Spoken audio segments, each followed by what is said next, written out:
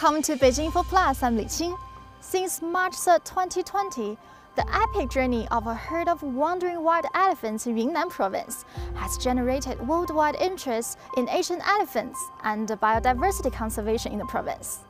Now Yunnan, China's most biologically diverse province, is in the spotlight again.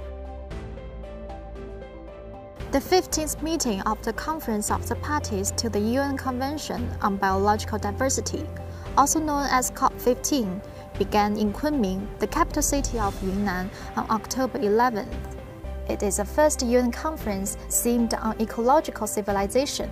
Follow me as we explore this biennial global event. The Convention on Biological Diversity came into effect in 1993. So far, it has 196 signatories, and China was one of the first countries to sign.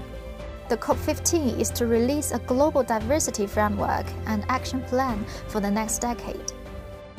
Are you looking forward to the following forum as much as I am? And what points of view will we hear?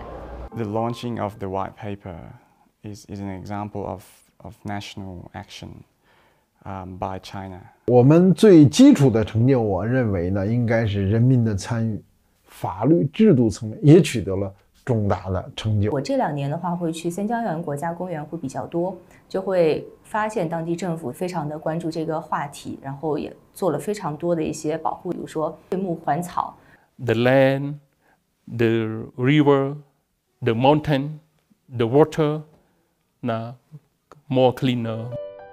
Thanks to China's efforts to protect biodiversity, the conservation status of endangered species like the giant panda and the Tibetan antelope have successfully been downgraded from the endangered to vulnerable and near threatened.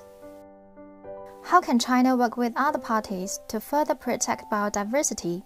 I think especially within the ASEAN region, China needs to have a major role as a player in facilitating sustainable development and conservation.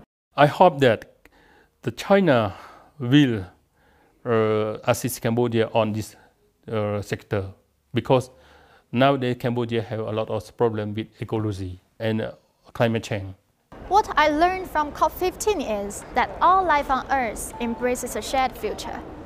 The loss of any species can destabilize its ecosystem. But here, I'm pleased to be able to share some good news with you. Chinese President Xi Jinping announced at the COP15 Leader Summit on October 12th that China will establish a Kunming Biodiversity Fund with initial investment of 1.5 billion yuan to support biodiversity conservation in developing countries. Additionally, China has officially designated its first group of 5 national parks, with a protected land area of 230,000 square kilometers. They're home to nearly 30% of the country's key terrestrial wildlife species. Let's work together to maintain a biodiverse world, featuring harmonious coexistence between man and nature.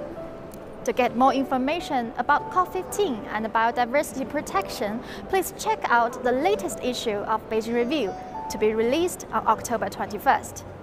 See you next time. Bye.